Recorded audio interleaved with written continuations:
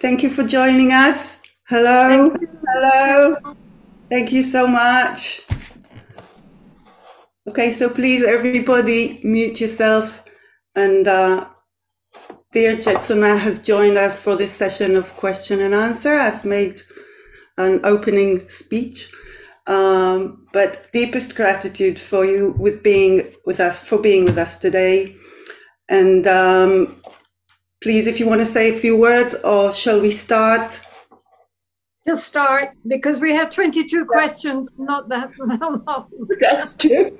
Okay, so we're going to start with the first question, and it's from Hannah. And she's saying, being a mother requires loving, nurturing, and preferring the well-being of your children above all other sentient beings, including yourself. This, by definition, creates attachment. How can one be a mother without creating attachment? Well, of course, the Buddha himself used the mother as the example of perfect loving kindness. He says in his sutra on loving kindness, just as a mother loves her child, her only child. But attachment is regarded as the near enemy of loving kindness. The direct enemy, of course, is hatred. But nonetheless, that's the subtle near enemy. And so what it means is attachment means clinging, like grasping, which in Buddhist psychology is regarded as the cause of our suffering and insecurity. So therefore, what we need to do is to learn how to love without clinging.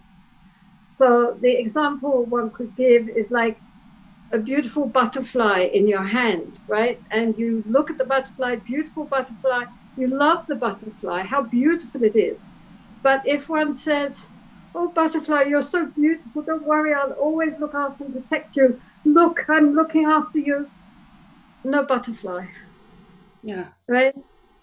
So that's the point, is to hold gently, lightly, caringly, with lots of love, but without this, attachment, this grasping. The grasping is the problem. That's what we have to look at and what we have to learn how to release, hold gently. That's beautiful, Jetsunma. Yeah. It's easy to say, not so easy to do. It's hard to do. Yeah, but you can do it. My mother was always a great example of that. I mean, she loved me enormously, but because she loved me, she was able to let me go and to come to India and to lead the kind of life I needed to lead. And she never ever said, what about me, your poor old mother? And that was the mark of her great love for me, that she was able to help me to go. To set you free. Yes. Thank you. Okay, so can we move to the next question? Go on. All right. So the next question is from Yael. And she's asking, can you please speak about the Buddhist approach of dealing with anxiety and fear? Well, because this is a huge one. I mean, one could spend, the whole hour just talking about that. And but I think in brief, first, we do need to become aware of these emotions, right? And not push them down and keep them, usually we try to cover them up and not recognize them, because we're afraid of fear. Yeah. So, of course, fear might be the result of real danger, right? I mean, it might be a warning signal that there is something and we need to take care. We're not stupid, right? So nature, if you look at it, all animals, including insects, they have that panic action, right? So, danger is here, rear up, run away, right? So if it's a real danger, then we should, of course, act appropriately. That's the question. However, many people nowadays, especially, live in anxiety continuously without any real cause, right? And some people, when they meditate, fear arises. I mean, people imagine when you meditate, you're going to get great bliss. Yeah. But for many people, not great bliss, but fear or anger or strong negative emotions come up, right? Which is not what they're hoping for. So in this case, it's actually important to allow the fear to come up and say, hello, fear. What's your problem? Tell me all about it. Right? And in other words, befriend the fear instead of being afraid and rejecting the fear. Because these negative emotions, which we have pushed down in our psyche, they are in the darkness, and in the darkness they grow. So what we need is to bring them into the light of our awareness, sit there, become calm and quiet, watching the breath or whatever. Then when these feelings come up, where in the body is this feeling? Sometimes in the stomach, sometimes in the chest. And just accept them with loving kindness. It's very important to really befriend these feelings and allow them to speak. Because a lot of these fear and anger and so forth is often from a pre-conscious time, or maybe even from a previous life. We don't know. We can't remember why we feel this fear or where it comes from. But, you have to listen to the fear and feel compassion, like listen to a small child, right? Just gradually, if we accept these feelings and we allow them to come up and we kind of give them a hug, right? And we allow them into the light of our awareness, then gradually they really will begin to dissolve. There was this very fascinating video clip about this woman who goes into the ocean and she meets with sharks, and she puts her arm right into the shark's mouth, and she pulls out hooks which have got caught in their throat because of fishermen. Whoa. And she's apparently liberated more than 300 hooks from these poor animals. And all around her are sharks. They're all waiting for her to take care of them too. And this, apart from being incredible bodhisattva activity on her part, is how we should deal with something which we are most fearful of. In the ocean, the thing you fear most is sharks. And turning that around by befriending the sharks, giving them love and compassion, the sharks become your friends. So this is how we should deal with these dark emotions which come up. Make them our friend. Thank you very much. Thank you, Jetsunma. Our next question is from Khalid. How can one help others who are in distress, experiencing great suffering, and expect one to help them, while at the same time keep one's well-being and be not negatively affected by their suffering? Well, again, we have to balance our compassion with wisdom and insight. Otherwise, we just get swallowed up. Traditionally, it's said to be like the two wings of a bird, right? If you just have one wing flapping, very compassionate, all feeling, but no ability to set boundaries or understand the situation from a wider perspective, or we have a lot of insight and wisdom, but no real heart, then it's like one wing in a bird. It can't get off the ground. It needs two wings to soar up towards enlightenment. So this is very important, really. If we only cultivate empathy and compassion, right, and we have no deeper insight, then we will really soon burn out. And this is what happens with a lot of social workers and others who care about animal rights and human rights and so forth. you need to meditate, and you need to give back love and compassion to yourself too. I say, you have to breathe in as well as breathing out. Because either way, if you only breathe in or you're only breathing out, then you're going to end up being asphyxiated. You need to get that balance between the two, right? So we need to understand the whole situation at a much deeper level. I mean, this is the thing. This is why we meditate and we study and we begin to get a wider perspective. Also, I mean, to be honest, in Buddhism, we could also consider that what happens to us is the result of our karma, is the result of things which we ourselves have done. And now how we are going to deal with that situation, it will be creating the future for ourselves. So the present is very important also, to have not just the compassion, but also the wisdom to deal with the situation intelligently.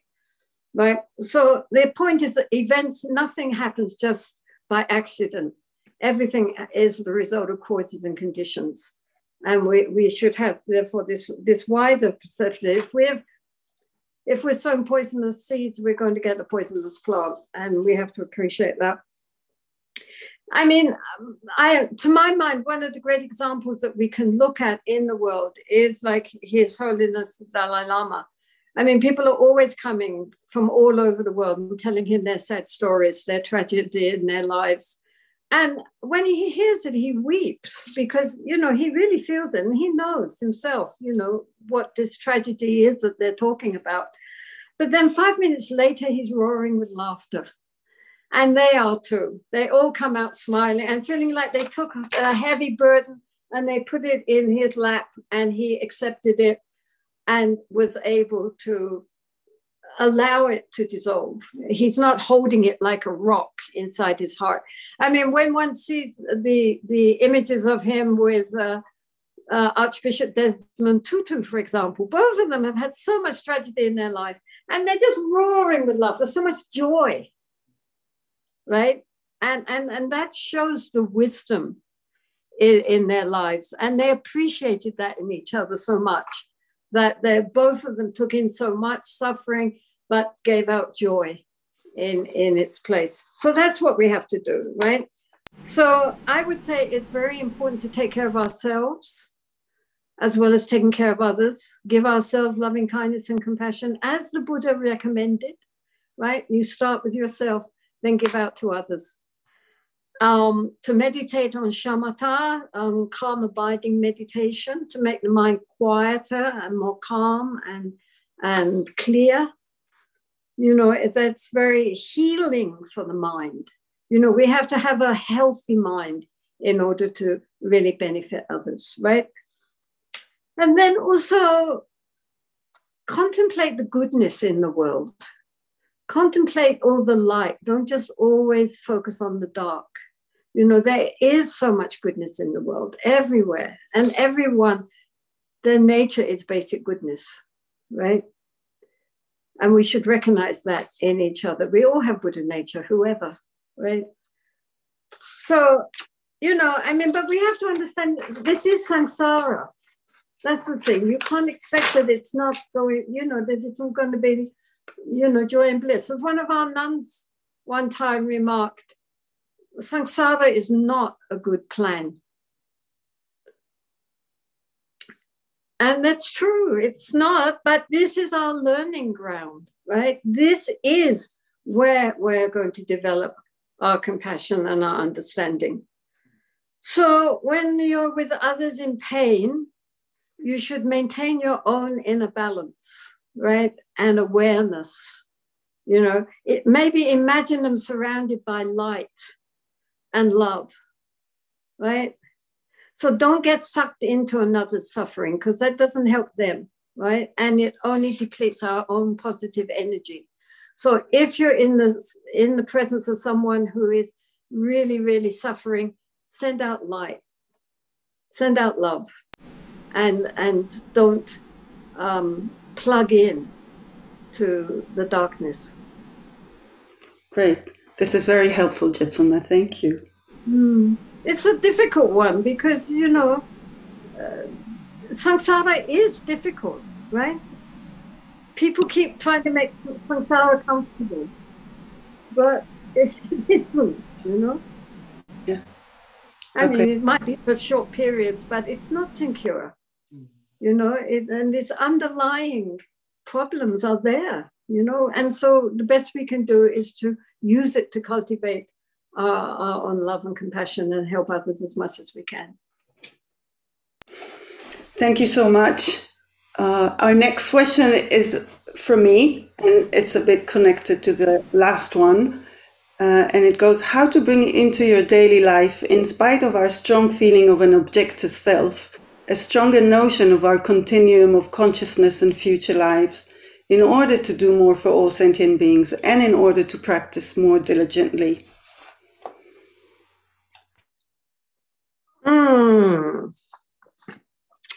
Well, I would say that we should lead our lives as though there was a future life, right? Then, if there is, we will be very grateful that we led a previously good life, right? Oh, thank goodness for that. And if death is actually the end, then at least we use this present life meaningfully, right? And so we can die without regrets. So either way, that's a win-win situation, right? But right now, at least we use this life, you know, to the best of our abilities to benefit ourselves and to benefit others. But, you know, and honestly and truthfully, so many people actually do remember previous lives.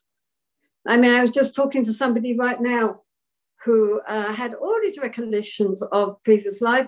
And she's an Indian from South India. She has no connection with Buddhism at all. But as soon as she saw an image of Guru Rinpoche, she felt this tremendous devotion and tremendous recognition that this was a being that she felt great devotion towards, you know? So, I mean, and she had no reason for that because she, you know, in her life until that moment, she'd never even seen Guru Rinpoche, right? So, you know, actually, I think also many near-death experiences, you know, what they find is inexplicable unless there was a continuation of consciousness into next life. I mean, I think there probably is. I mean, I really do think there is. But anyway, even if there wasn't, it encourages us to be careful and to make the most of what we've got now while we're here. And then we can relax and look forward to what happens next. The big adventure. Yeah. Okay. Thank you so much, Jetsunma. Our next question comes from an anonymous person, and it goes like this. What measures would you take to dismantle and decipher perfectionism? Some of it is due to a very strong habit of picking up irregularities in an instance, for better and for worse. Would equanimity be one of these measures? I would say just relax, right? Nothing is perfect in samsara. So why bother, right? Yes, we can keep the mind relaxed, well balanced, and remember impermanence. So everything is changing moment to moment anyway. So have a sense of humor. I mean, I really think relaxing and having a sense of humor about one's own need to make everything right. Right? Just look at yourself smiling, nice sense of humor, not a mean sense of humor, right? And just be aware of that habit when it comes up. You know, how you want everything to be exactly how it should be. And then just let it go, right? Just relax. Because otherwise, you know, you make your life and everybody else's life miserable. Just see things as they come and let them go. Again, these open hands, right? Yeah. Because wanting everything perfect is also a form of grasping. It's a form of clinging. And that creates our suffering. Yeah. But in a nice way. I mean, I think it's very important that we shouldn't be beating ourselves up over our problems and our hang-ups, right? We should smile at them nicely, but at the same time, you know, begin to relax their hold. Yeah, smile is so important. Thank you. I think so. We smile at ourselves as well as others, you know, because people can be very harsh towards themselves, much more than they are even towards others. And that doesn't help us. It doesn't help us to improve. It just makes us uptight or depressed. Certainly. Thank you, Jetsunma. Okay. Question number 6 is from Tammy, different Tammy. She says, I discovered the Dharma 22 years ago when I was 50. I knew right away that I have found that what I was looking for all my life. I was very happy and enthusiastic, and for years I studied and practiced. I could see the change that the Dharma has brought in me. However, in the last years, I feel that I'm stuck. I'm not able to advance, and that I'm losing my inspiration and joy. I don't know the reason for it. Please advise me how to continue. Well, you know, honestly and truthfully, this is a very common problem. And even though it's a very common problem, there's no really straightforward answer. My advice would be to accept the fact that sometimes we are more enthusiastic and sometimes less enthusiastic. This happens to everyone. Even, you know, the great saints go through ups and downs.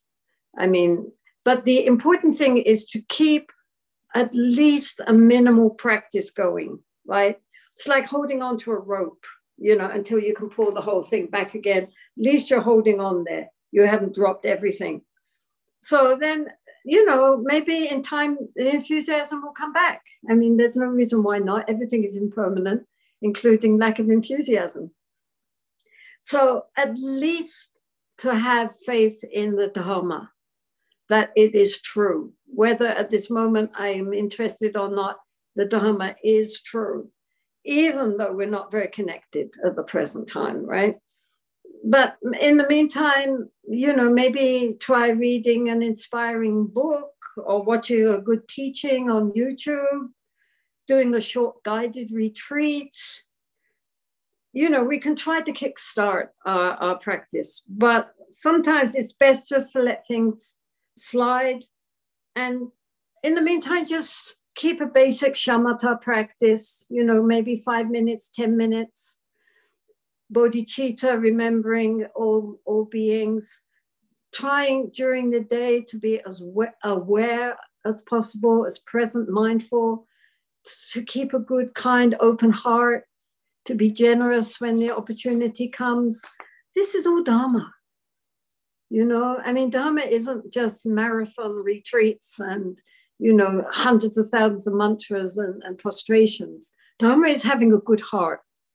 As His Holiness says, what are we doing here for? We are here to develop a good heart. And I don't think you ever can lose enthusiasm for that, right?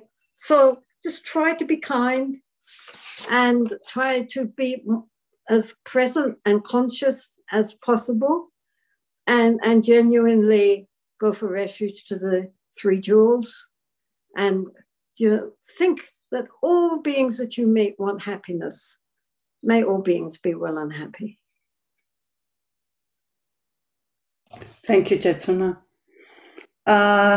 Next question is from Roni. My question is on trusting the path. And this is question number 7. And what to do when you feel you lose trust. I've been a practitioner of Dharma for the last 10 years. The Dharma changed my views. It is an essential part of my life, and it benefited me a lot. However, as much as the idea of karma means to me, Sometimes I feel very strongly that it is unjust. I still find myself at times losing trust in a deep way, becoming hopeless and suffering a lot of emotional pain. In these times, what could be best to focus on practice, on what to focus on practice, do?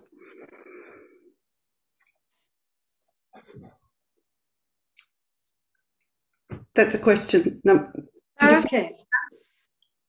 Well, the point of the belief in karma and its results is that it does explain why some people naturally lead a happy, fulfilled life with no apparent effort, and others struggle and still encounter difficulties and obstacles.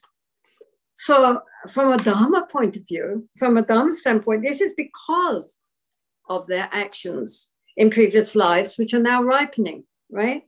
We've all of us planted good seeds and bad seeds throughout our countless lives from a Buddhist perspective. And we don't know when those seeds will sprout, right? When the necessary causes and conditions arise, they will come to fruition. This may be lifetimes ahead, right? It doesn't mean that just because you plant a seed, immediately it comes up. It might be centuries before it comes up. But this is why good things happen to bad people and bad things happen to good people, right? Even if in this lifetime right now, they're very nice, they still have all the crop from past lives to deal with, right? So therefore, the only thing that we can do really is to take everything onto the path and learn from our experiences, right? To use this life to cultivate the causes and conditions for a better life next time. I mean, this is the whole point of Lojong, the mind training, is that even when things come up which are very difficult and which we normally would think of as being an obstacle, if we change our attitude towards those things, then they become our opportunity for growth, and they become the next step on the path, right? I mean, it's never considered that everything's always going to go the way I want it to go, right? Because that's just the ego wanting, as I say, to make samsara comfortable. The samsara isn't comfortable. And, you know, the point, the skill is to take everything and use it as an aid on the path. Then that's the way things are, right? And we can accept it and learn. Otherwise, you know, something bad happens and we just sit and feel sorry for ourselves. And then what's the use? We just make further bad karma for the future. Yeah, thank you. Thank you. Okay, next question is from Shakir. He says, I have difficulties in deciding what will be, this is question number 8. I have difficulties in deciding what will be my next job. It is also hard for me to know what I want to do in the future. What possibilities do I have to learn how to make the right decision? Well, I mean, you can, for a start, one can sit, quieten the mind, and then ask the question, in the best circumstances, what would I really want to do, right? And then listen for the answer, which may come from within, from a deeper level of our, you know, I mean, normally we're in contact with our very discursive, conventional, conceptual thinking mind, which is very busy and totally deluded. But if we calm down, we might be able to access a much deeper level of our consciousness, which actually does know. And so ask the question and then wait and listen, you know. But anyway, really, whatever we do, we can also develop the ability to accept what is, right? I mean, this is again the point. Sometimes there is no perfect solution. There is no perfect job, right? But we can change our attitude to the situation and the work and deal skillfully with whatever happens, you know. So that is also, in that way, we are still traveling on the path. That's the thing. I mean, people are always trying to make everything exactly perfect the way I want it to be, but mostly it's the ego that's having its own ideas. And the ego, by its very nature, is deluded. So, you know, but you start by quietening the mind and then asking, okay, if I had the perfect situation, what do I actually want to do? Right? And see what the answer is. Maybe you can do it, maybe you can't. But, you know, well, all right, what do you want? Okay, that's very helpful. Thank you. I don't know if it's helpful, but, you know, the thing is that we are always trying to maneuver situations to suit ourselves instead of trying to create a self which will deal with all the situations. Do you understand? You know, we always think that if we maneuver out of circumstances, then we'll be happy. And we don't recognize that the real genuine happiness comes from our inner acceptance of how things are. Yeah. Like you've said, samsara is a difficult plan. It's not a good plan, but it's what we've got. And this is where we learn. It's our schoolroom. Great, thank you.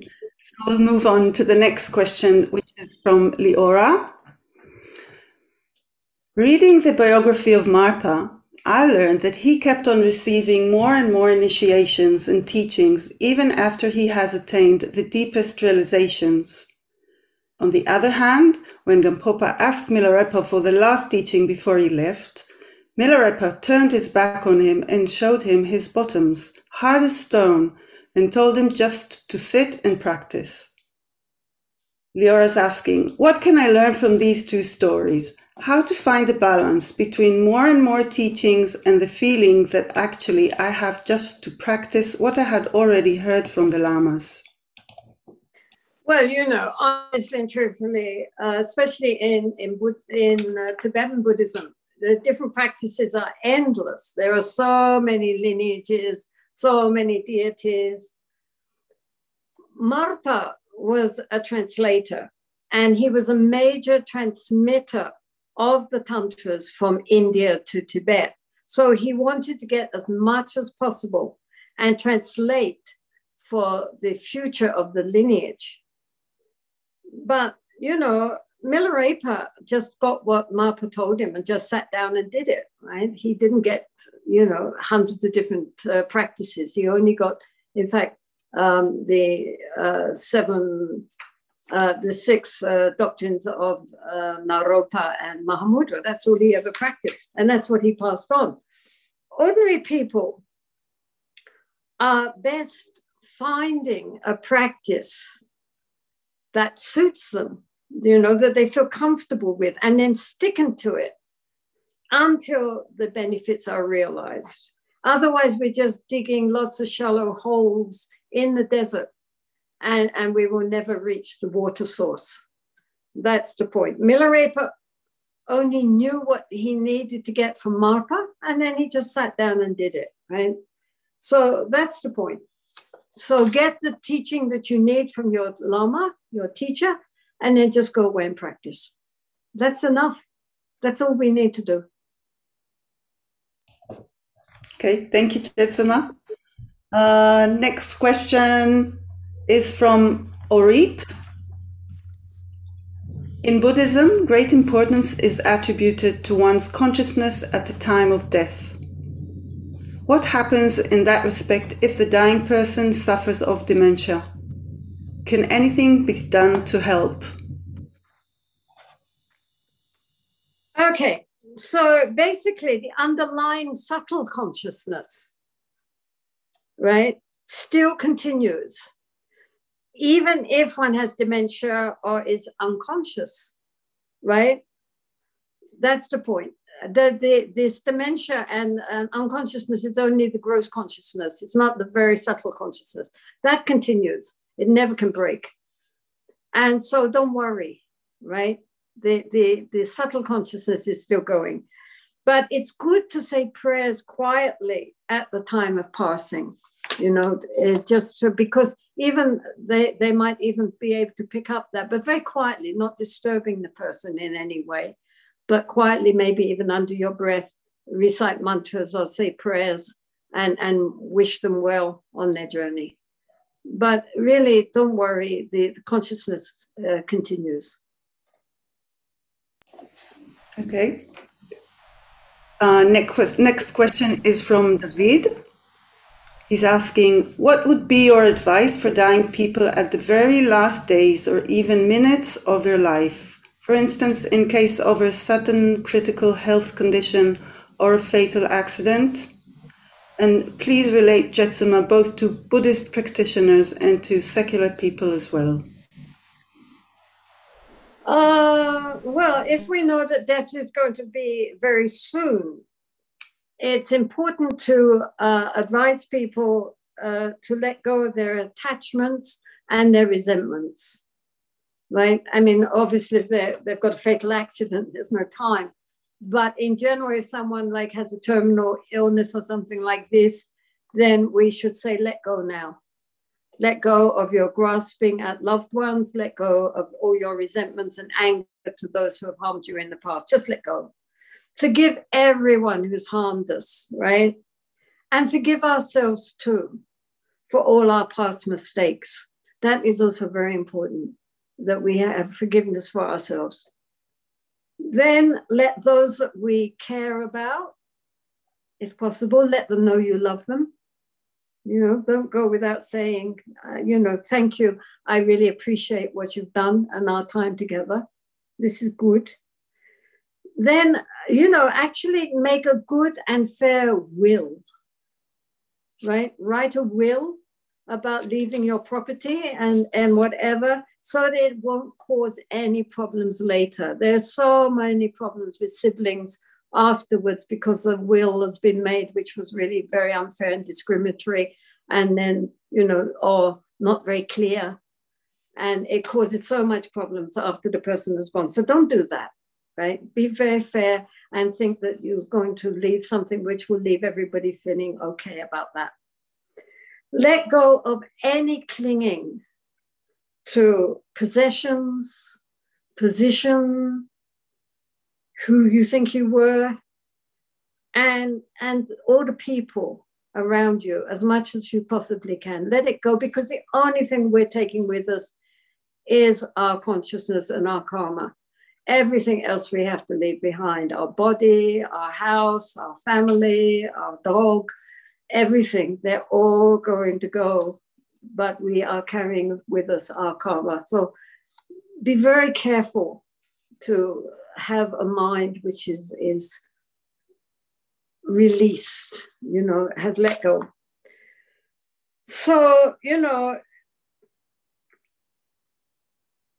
sometimes because people are attached, then when they die, they still hang around a bit, right? People are conscious that there's maybe relations or somebody are still there. They're still around. They see them or they feel them around after they died. So then it's good to encourage them, say thank you, but encourage them to leave and go on and not get stuck in the spirit realm, right? That's very interesting, Jetsunma. The next questions are connected, I think. Next question is from Yael, and she's asking, how do you explain communication with dead relatives in light of reincarnation? Well, I mean, of course, personally, and this is just personally, I don't think that we immediately necessarily get reborn in a human form, right? we may be reborn in the various stratas of spirit realm. You know, in Buddhism, there are 26 different kinds of celestial realms, for example, from the very gross to the very subtle. So, I mean, a lot of people, I think, go into various spirit realms for a while. It's said that in that case, it's said that sometimes the spirits themselves volunteer to go down to the lower realms to help beings in the lower realms to come up, you know. So this is very good. So then our relatives also might be, you know, hanging out in the spirit realm. So that's why it's good to encourage them to not hang out too long, to go and to, you know, to keep evolving, not to get stuck. It's very easy to get stuck, right? Yeah. So, I mean, we shouldn't want to stay in contact with them. That's the point. We should try to help them to go onwards, not to keep trying to. You know, when I was brought up as a spiritualist, and so we used to have seances every week in our house. And there was this couple whose son, this was just after the war in the 1950s. And so there was this couple whose only son had died in the war. His tank had blown up. And so they wanted always to get in contact with him. And he would say to them, "Let me go. I need to go on. You also need to go on. You have to go on with your life. Yes, it was too bad. I died. You know, it's very sad. But now I have to go forward. You also must go forward. Let me go." And they couldn't. And in the end, that broke up the circle because the spirit guide said, "No, this is no use. Just keep calling him back like this. It's not helping you. It's not helping him." And let them go. So it's not good to try to hold on to people. They have their own journey. So you can say, "We loved you. Sorry you've gone, but never mind. It's okay. You can go now. So bon voyage." Yeah. Thank you, Jetsunma. Next question is also about death and the dead. It's from Nitsan. He's asking, how can we keep contact with the dead in a beneficial manner without grasping at our ego, pain and sorrow? Sometimes it feels that without feeling the aching heart, it's difficult to be in touch with them. And when we imagine their new lives, which are hidden for us, don't we encourage more delusions? Well, again, it's not good to keep the dead all around us. It really isn't. We must encourage them to leave and go onwards. We shouldn't seek to always be in touch with them, but we have to let them go. We have to let them go on. It's not fair otherwise, right? So we don't know how they will be reborn. So it's no good fantasizing about that. But we can imagine they have a better rebirth, wherever it is. We wish them, you know, well. For instance, we like to imagine here in our nunnery, we had a very old and faithful dog who was always very, very fond of the nuns and would always sit outside the temple when they did pujas, and she loved the nuns very much. And anyway, when she died peacefully and happily with the nuns saying prayers, we like to imagine that she would come back again next time in a human form and join the nunnery as a real nun. But whether she will do so, who knows? But that's what we wish for her. Okay, that's a great answer. Thank you. Our next questions, I think there are three, regarding the practice of meditation. They're from Leora. First one is, regarding the experience in the practice of the nature of the mind, what is the role of the eyes? I feel that the more the eyes relax, the wider and deeper the experience gets. Well, different traditions are different. In the Vipassana, they usually tell people to keep their eyes lightly closed. In the Mahamudra tradition, they're usually looking slightly down, half to an easy distance in front of oneself, but keeping the eyes unfocused but open. And in the Dzogchen tradition, of course, they stare wide-eyed into space, right? As a way to connect with the inner space. So basically, it is important just to keep the gaze focused. Like when I first started, I was given by this old yogi a pebble. This is a very Mahamudra thing, a pebble, and put in front on the ground, one sitting on the ground, sitting in front, and to keep the gaze on the pebble, partly as a focus for one's attention, but also as a focus for the eyes, right? That you're not blink. Well, I mean, you can blink, it doesn't matter, but the eyes should be staying in one place and relaxed and focused. So, but it's important not to strain the eyes by staring, you know, but keeping it as Leora says, you know, just very relaxed, but at the same time not, you know, flashing around, keeping them one-pointed, either staring into space or staring in front of oneself. Great, thank you. Next question, I think it's about the breath. Yeah. Sometimes during a deep meditation, the breath is getting more and more shallow and slow to the point that it is almost not being felt at all, almost stopped. It is not frightening at all. It is a pleasant experience. Does it have any significance? Yeah, actually, this is very normal when concentration deepens, right? Some people can stay apparently not breathing for hours or even days, right? When the lungs require breath, then the process starts up again. But when everything is in complete equilibrium, then likewise, the breathing becomes so subtle, it's basically one is not breathing. But that's perfectly normal. And nothing. I mean, it's nice, it's good, but it's not in any way harmful. It's perfectly okay. It's good.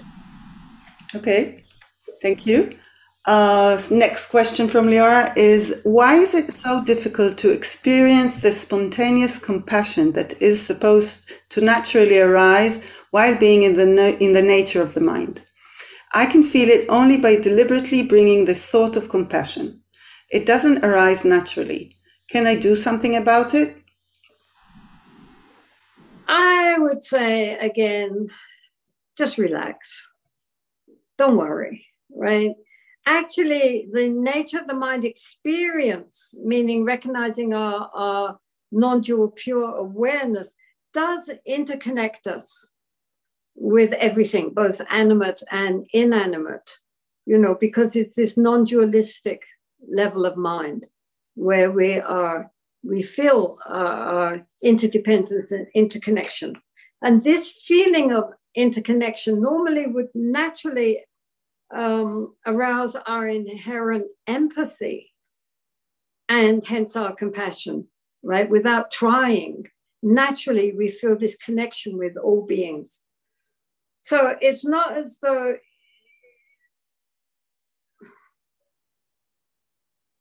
you know, the point is that inherently, that level of consciousness, we're really all the same, right? It's only our dualistic sense of me and others which makes us seem separate, right? And we're the same, and all beings do want happiness. And because we don't realize our true nature, we suffer. Isn't that sad? So therefore, you know, when we are in the nature of the mind, when we have that sense of the nature of our pure consciousness, that naturally interconnects us with all beings. And therefore, in that level, we naturally feel empathy and a feeling of oneness with all the beings. That's why you don't need to try to develop compassion. It's just there as part of the realization. Okay. Thank you so much. Next questions are regarding meaning of Buddhist terms. Next question comes from 3 different people, Sharon, Yonit, and Michal, number 17. And they're asking, what is freedom and what is enlightenment? And if it's possible, kindly explain, Jetsunma, the meaning of emptiness in a way that may help understand it. Oh, that's simple little. Well, okay, let's try some definitions here. So freedom or liberation is being free of our ego, right? Our egoistic identification, me, right? Which brings along with it, the sense of me also brings along with it our afflictive emotions like anger, greed, attachment, jealousy, pride, and all these other things, which are all based on our ignorant, self-cherishing mind, right? So if we let that go, if that can dissolve through our wisdom, then it's like dropping a heavy backpack full of rocks that we've been carrying up the mountain. What a relief. What a release, right? That's the feeling. The mind is clear and open instead of being boxed up with our conceptual thinking, right? Which is always revolving around me, right? When that goes, that's freedom, right? Enlightenment, on the other hand, means different things to different people. I mean, it's a lot whether you mean enlightenment with a little e or enlightenment with capital letters radiating lights, right? So the big E is Buddhahood. And that means the complete eradication of all our ego-based ignorance and 100% in the state of non-dual awareness 24/7, right? You are totally immersed in supramundane, pure consciousness at all times. So according to the sutras, this also means that we know the 3 times, we know the past, we know the future, and as well as seeing the present exactly how it is, not through the lens of our delusion and our misapprehension. It means total omniscience, right? But small enlightenment with little e, usually just means some genuine realization on the nature of the mind, right? Some genuine realization of the next thing, which is emptiness, shunyata, right? So shunyata is another word which changes its meaning in depending on the context, right? But emptiness, I'll call it emptiness, but that's shunyata. Emptiness is not a thing or a dharma in itself, right? But it points to the non-self-existent nature of all dharmas, of all things, right? So normally we think of things as being very solid and separate and the way they appear to our senses, right? Everything is just how it is. And this is reality. But actually nothing exists in isolation, but only in a state of interdependence and interconnection. We don't see that. That's our problem. Things look enduring and solid, but the thingness in itself can never be found. You can never really find the thing which can never ever be reduced into something else and is totally solitary and not interconnected with anything. You can't find that however much we look, either in the mind or in external objects. So Everything can be reduced to ever more subtle levels without anything real or interdependent ever being found. And the empty, spacious nature of reality therefore allows for everything to manifest, because it's this openness, this spaciousness. That's with objects. And when it comes to the emptiness of the mind, then thoughts and feelings themselves are not solid and real. We believe in our thoughts and feelings, but actually they're just momentary mental impulses, right? They're like bubbles. They look very bright and solid, but click, where is it? It's all empty, right? They're empty and they disappear. So even the nature of our mind, our pure primordial awareness, even that is compared to an empty sky. It's compared to space, because you can't grasp it, you can't see it, right? You can't own it. But it is also not just empty. It's also luminous consciousness, right? Unlike the sky, which is unknowing. It means knowing. It means beyond the duality of knower and known, there is pure knowing. And that's the nature of the mind, the empty quality, which means it cannot be grasped, but it's all pervading like space, right?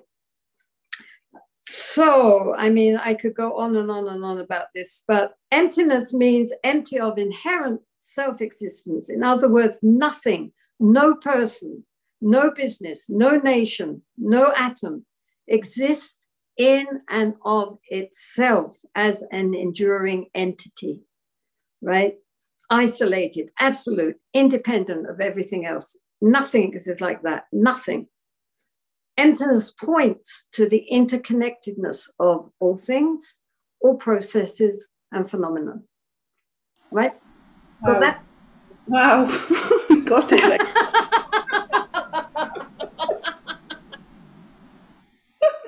Thank you very much. Thank you very much, Jetsunma. We've still got a few minutes more. Yeah.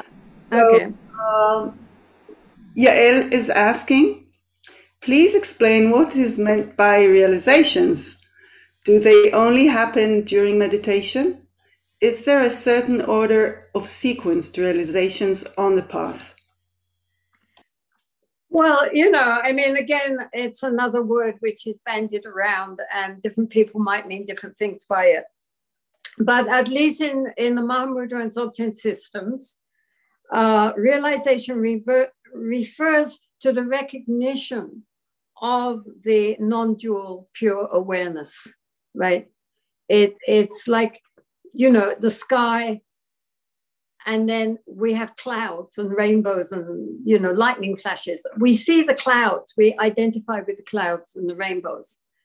We don't see the sky, right? So we identify with our thinking, our dualistic thinking mind, and all our emotions and feelings. We don't see where they rise from and where they sink back into. That's the problem. We don't see the sky. We just see the clouds.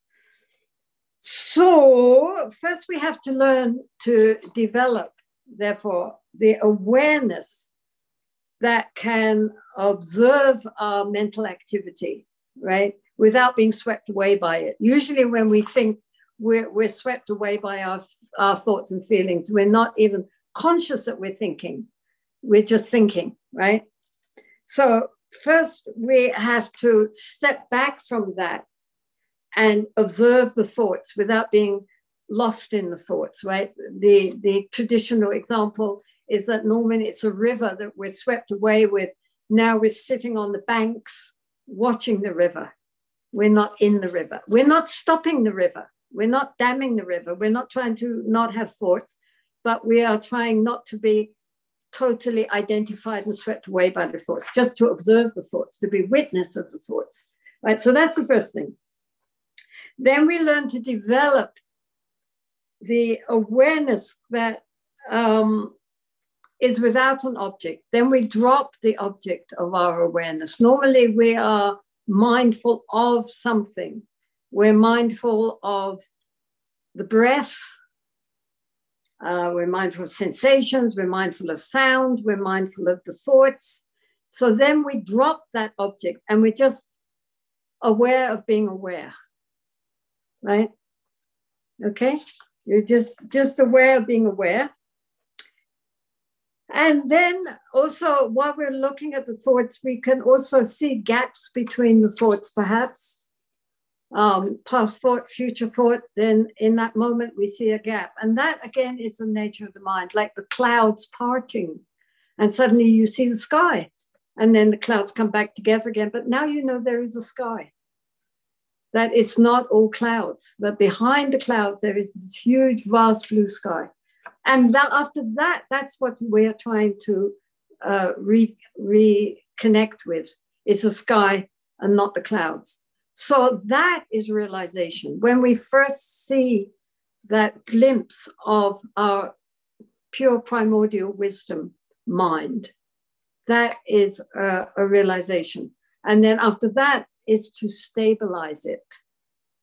That is a challenge, right? My Lama said, once you realize the nature of the mind, then you start to meditate, right? Because what we're trying to do is to recognize our pure awareness. So the point is that, you know, this awareness is empty but luminous. It's clear, luminous knowing, right?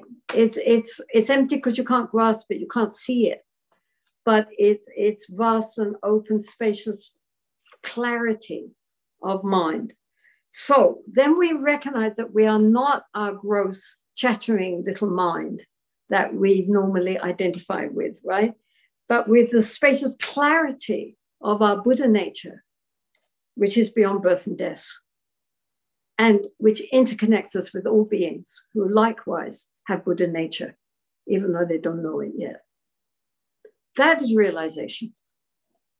Doesn't mean we actually are 100% yet, you know, in that state, but at least we know it's there, right? We've seen it, and now we're going to try to work towards familiarizing ourselves and stabilizing the experience.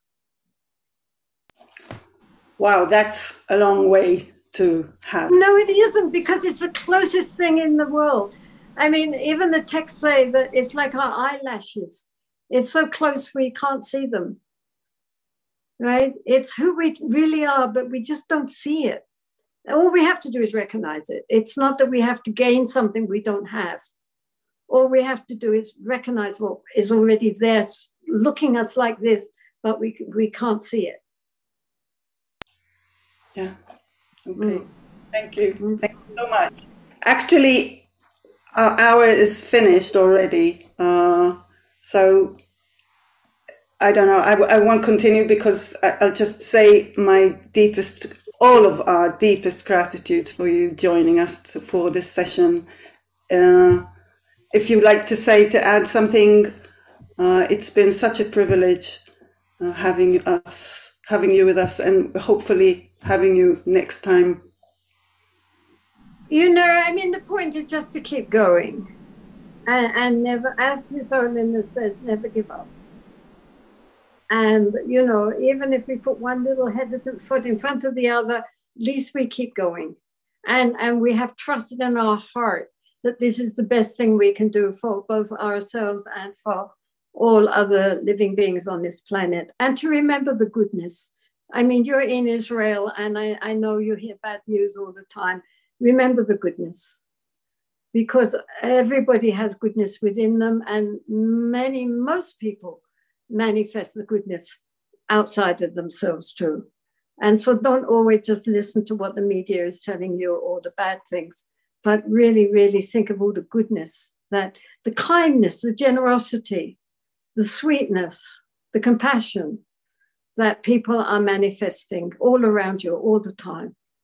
So please remember that. Remember the goodness. Thank you so much, Jetsunma. Really, thank you so much for being with us.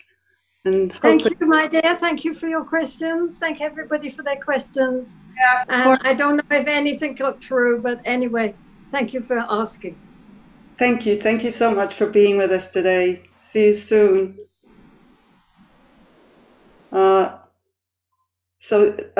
Thank you everybody for joining us. I'm reminding you, if you do wish to practice generosity, you can see the link of the donations in the chat. And we really hope you benefited from this wonderful session with Jetsunma, and we hope to see her soon with us the next time. Sorry we couldn't answer all the questions you have sent us. We really hope there will be a next time. So see you soon. Thank you, David. Thank you, Dharma Friends of Israel. Thank you very much for being here and having this opportunity. Bye-bye for now.